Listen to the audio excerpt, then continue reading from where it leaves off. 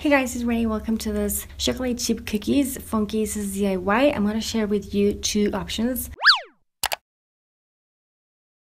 I'm just starting off with like two. They used to be like clear, but I paint over them so much that they don't look clear anymore. And I'm just going to be using two acrylic paints, one teal, which is the one that you see right here. It's called Robin's Egg, covering this, giving this 2 or 3 coats. The other one, as you can see right there, is like painted, and I used this vintage white. I'm going to be working with like vintage white, then that brown, then my tiny brush, and just ignore those brown spots. At first I went with another like shade for the cookies, but I ended up thinking it was like way too dark for cookies, and I'm going to make a mixture with like yellow and orange just to create this. It's between a mustardy color and a brown, I guess, but I try to like recreate the color of like cookies. Hopefully it looks something like that, and I'm just going to be making like circles as I did like with the brown ones, but with this shade using my detail brush. Hopefully it makes some sense, and just add as many like cookies or circles as you want and let it dry. I'm going to be taking this brown acrylic paint, and I'm just going to mix it with some